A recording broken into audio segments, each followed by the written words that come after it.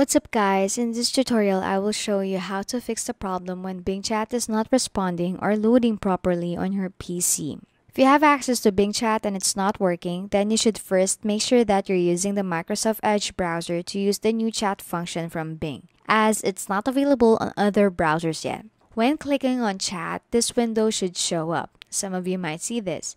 Chat mode is only available when you have access to the new Bing window. If this is the case for you, then join the waitlist, and you will receive an email in the coming hours or days that you have access to Bing Chat.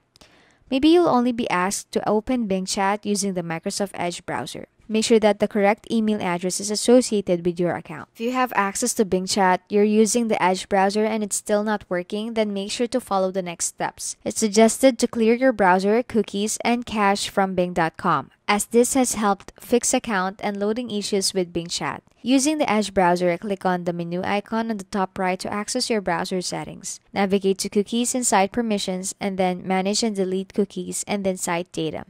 Then see all cookies and site data. Search for Bing.com and proceed to clear all site cookies and data for the Bing.com domain. Make sure that you're using a reliable network connection or use a different network connection to see if this issue is network related.